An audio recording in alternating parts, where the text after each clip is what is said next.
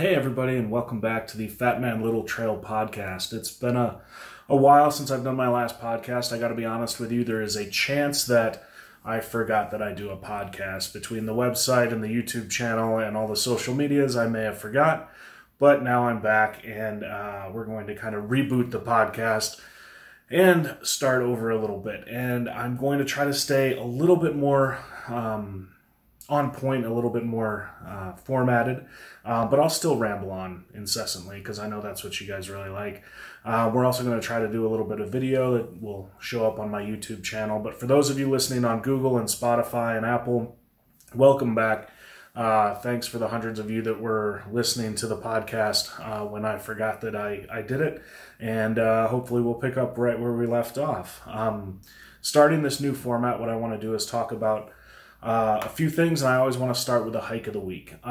This week for me, the hike of the week is called Ruby Gulch, and it's out in Colorado in Clear Creek County. It's one of those hikes that is really hard to find. It's not very well traveled. Just finding a parking place. You go down this dirt road outside of Empire, Colorado, and you're going down this dirt road, and there's just a little tiny pull-off, and there's no markings for the trails or anything like that, but you walk down the dirt road a little bit, and you end up finding another road that's actually blocked off with a big fence, but you walk up that service road, and I've got to be honest with you, that service road was steep. I mean, that's a hefty hiker steep hike right there. So you're going straight up this, I think it was, I don't know, it was like 16th grade, but it was like straight up 16th grade. There wasn't any switchbacking or anything like that. So I ended up doing this hike on the 4th of July with my friend Alex, and she's gone on a lot of hikes with me, and she's a very patient person, which helps, because on those steeper hikes and things like that, what I often have to do is I pretend like I'm stopping to take a picture, but in truth, I'm trying to catch my breath. And hiking with Alex, I couldn't exactly fake it with the pictures, so she was very patient, and she was a sport about the whole thing. So for about the first mile, you're walking up this service road. There's trees on either side. You can hear a stream. You can hear a waterfall at one point, but you can't really see any of that.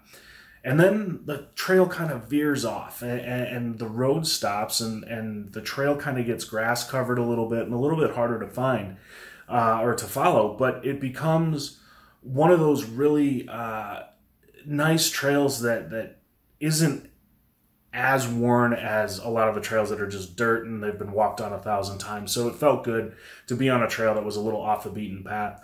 As you proceed down the trail, you start with these stream crossings, though. And the stream crossings there's about 13 of them, 12 to 13, I think we counted. And this is like still prime glacier melt, snow melt area. And there was still snow that was up on some of the higher peaks. There wasn't a lot because we went on the 4th of July. But there was still a little bit of snow up there. And these streams are moving fast, and that water is cold. And the first one, me and Alex kind of made our way across. I think we walked across some logs or some rocks or something like that. And I was like, okay, this will be easy. We'll be able to handle it. And the we was wrong because she was able to handle it from then on. But I think of the next 5 streams that we had to cross, I think 3 of them I ended up trying to step, slipping, falling shin deep into the water, which is always fun. That's nice and cold, and it makes for a nice wet hike to walk for the rest of your hike. But the streams are beautiful, and the whole area was beautiful. And just seeing Colorado when it's got the water and the moisture coming through in the spring and in the early summer is really a nice thing. But you can't really see anything for the first half of the hike. And then all of a sudden, we get into our first clearing. We come out to this clearing, and we can finally see what we're actually walking towards. And what it was this completely bowled in, surrounded by peaks. And all the peaks are like 13,000 foot, 12 and 13,000 foot peaks. So as you get into this clearing, all of a sudden you've got grasses and you've got small shrubs and some juniper trees and things like that. But as you look further out, you see these just giant peaks, and it just completely surrounds you. And it was one of the more beautiful things that I've seen on the trail. But the first clearing is only like 200 yards, and then you've got to cross another stream, which I again fell into. And then you move on to, you're back into the woods, and you're going back surrounded. You can't really see anything. You're just surrounded in woods, walking down a path, and you come to a couple more stream crossings, which I, of course, fell in. And then finally you clear the trees for the last time, and you're walking up this gulch, and the trail pretty much completely disappears, and you just kind of work your way. We had a map from All Trails, so we kind of knew the general direction we were going, and we went as far as we could, and then we found this like really gently running stream down a rock face, basically coming down like a 30-degree rock face, just kind of flowing down. And it looked like there might be a lake up at the top, so we wanted to check that out. And we just started hiking up the rocks with the flowing water, and this was only, you know, an inch, 2 inches deep. We made it up there, and I've got to tell you, we've both done a lot of these hikes in Colorado, and we both just kind of looked at each other, and it was just one of those wow moments. And this kind of caught our breath, or, you know, at least for me, it took me by surprise at just how beautiful it was. Everything was green. Like you come up to a meadow, and it's kind of like a meadow in the middle of this bowl, and then as you look further, you just see these just giant rocky peaks, some with snow still on them, and some you know, depending on what side they were facing, some of them had some greenery, some of them were just dark rock, but you're just completely surrounded, and then the meadow in front of you. And it was one of my favorite moments hiking. One of the nice things too, and if you're not from Colorado, I don't know if you'd understand, it's so busy out here now that we found a trail on the 4th of July that we were the only ones on it. We didn't see another person until our way down, which is pretty amazing. It's not the, like I said, not the most visually stimulating hike until you get to the end. And it's actually, you know, kind of challenging, especially for someone like me who doesn't like the elevation very much, and, you know, a little bit heavier of a hiker. I think Alex was doing pretty good, but I was struggling at the beginning. But once you got past that first service road, it made for a nice hike through a bunch of streams and things like that.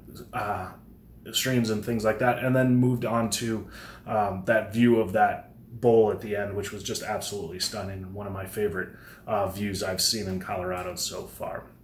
So that's our hike of the week. Again, most of these hikes are going to be Colorado based. I'll touch on some Utah and some Wyoming and things like that as well. But I live out here, so that's where the hikes are going to be.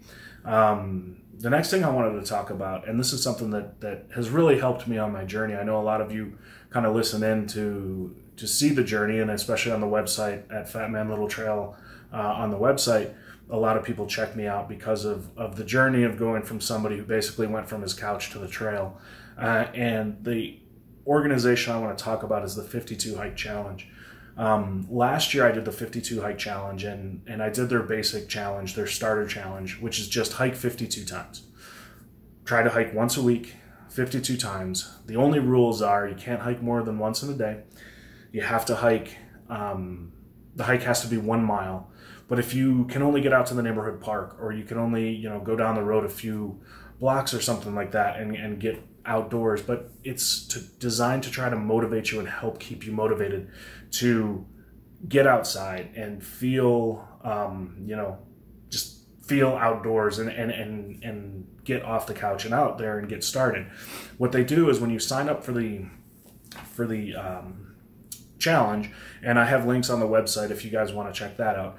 But when you sign up for the challenge, they send you some information, some guidebooks, or the guidebooks are online, but they have some online resources, some coupon codes and things like that.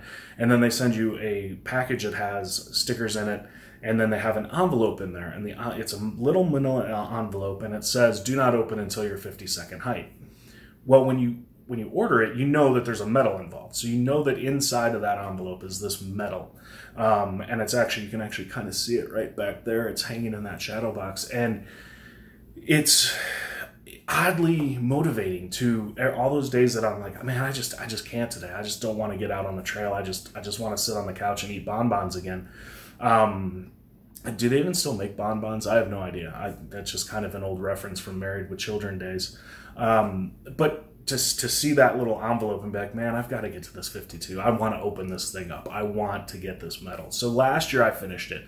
sometime around September, I think it was when I got my 50-second hike in.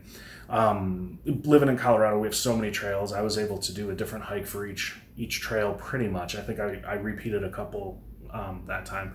So I finished the basic one last year. So this year, to help me stay motivated, what I did is I joined the 52 Hike Challenge with their Adventure Series. And the Adventure Series is a little bit different. And what they do is they it's like a scavenger hunt for hiking.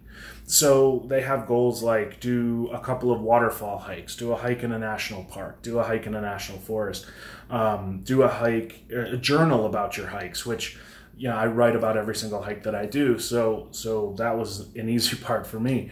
But it makes you kind of go outside of your comfort zone and visit a national park or visit a national forest or do a different kind of hiking. If you're used to hiking in city parks or, in the neighborhood park or something like that, well, now it's taking you out into the woods. Now it's taking you out to find a waterfall. The waterfalls I did were actually frozen because we had a cold spring, so everything was still frozen, and my waterfall hikes were frozen.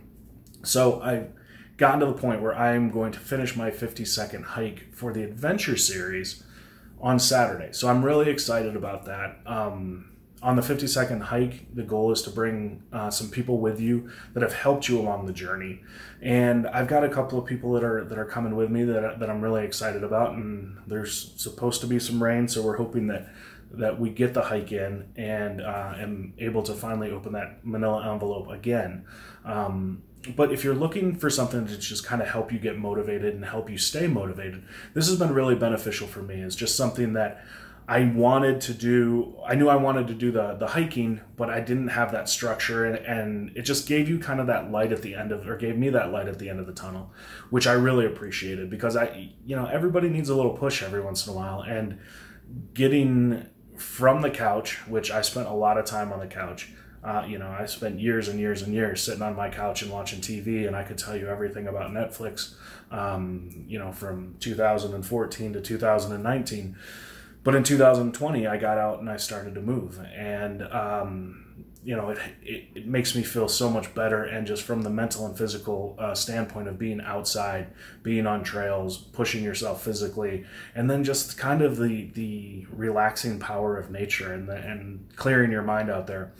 So I wanted to do it, but I didn't have that structure of, okay, I've got to get to 52 hikes. And then with the Adventure Series, they step it up even more with you have to do 52 hikes, but you also have to do waterfalls, forests, nature, things like that. So all of that information is on their website. I have links to the website on fatmanlittletrail.com. And you can find them at 52challenge or 52hikechallenge.com as well. So if you're looking to get started, I know it's late in the year right now, so it might be hard to get the 52 hikes in, but it's just something that can help you get motivated and help you stay motivated on your journey. If you're going for the fat to fit journey like I was trying to do, or just get outside and try to make yourself, a little bit better from that mental and physical health standpoint, it's a good way to keep yourself motivated. So check them out.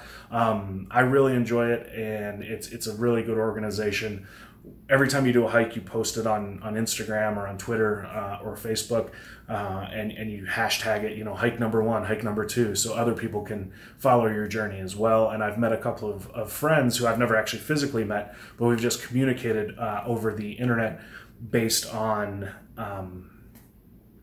doing these journeys together, even though they're in the Midwest or they're in the Arizona or they're all over the country, and we've just kind of formed a little bond in an online relationship where we help motivate each other, and it's become a really good thing and a really important thing in my life, which I'm happy for it. So anyways, that's the other thing that I wanted to talk to. That was segment 2 here on the podcast. Like I said, we're rebooting it, and we're going to try to figure out the best way to do it. The last thing I want to do is I want to talk about another website since I'm based in Colorado and most of my stuff is out west, if you are looking for some good hiking advice and you live on the East Coast, one of my friends from Colorado, or Fat Man Friends, we'll call it, is a website called Rush to the Outdoors. It's RUSCH to the Outdoors, and it's a mother-daughter team that goes around hiking around the East Coast. I've seen posts that they've done I feel like from Maine all the way down to Georgia. And so if you're looking to get out there and, to try to do things, but you live on the East Coast and not on the Rocky Mountains or on the West Coast around where I talk about, and you're just looking for a little bit of help getting started, check out rushtotheoutdoors.com out on for those East Coasters out there. So I think that's going to do it for the podcast. Like I said, we're rebooting, and we're really happy that you guys are listening again. And I will try to be more consistent on posting them, and doing a little bit more with the production and with the values of it, to try to make it a little bit better. If you have anything that you want me to talk about, feel free to shoot me an email at fatmanlittletrails@gmail.com. You can also follow me on all the social medias. I'm on Instagram, Facebook, Twitter, and YouTube if you just want to, and TikTok. Oh, TikTok. But if you just want to hit me up on there, it's Fatman Little Trail on most of those. And you can search for me and find me there and shoot me a note. And if there's anything that you want me to talk about, or if you had any questions, I'd be willing to answer those as well. Until then, I think I'm going to sign off. And I do hope to see you guys out on the trail soon. And until then, happy hiking.